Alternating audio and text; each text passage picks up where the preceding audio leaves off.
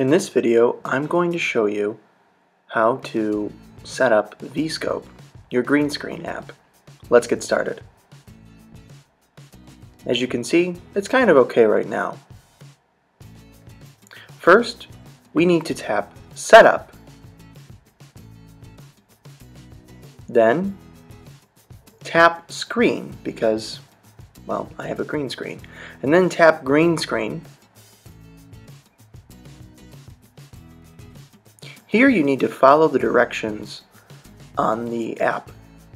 I held a white piece of paper out and I wait for the app to find the paper. Then I put the paper away, like how it says in the video and the directions. And I wait. When it finishes, you might need to change the color more. So tap Close. Then tap Color to change the color. We want the color in the app to be the same as your green screen. See, it's not perfect there. So tap Color and change the color a little bit.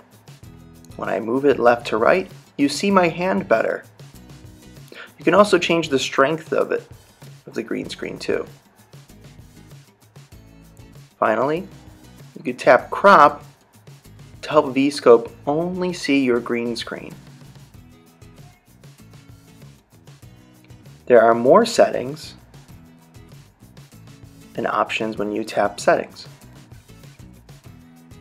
Finally, tap X to go to the screen to record.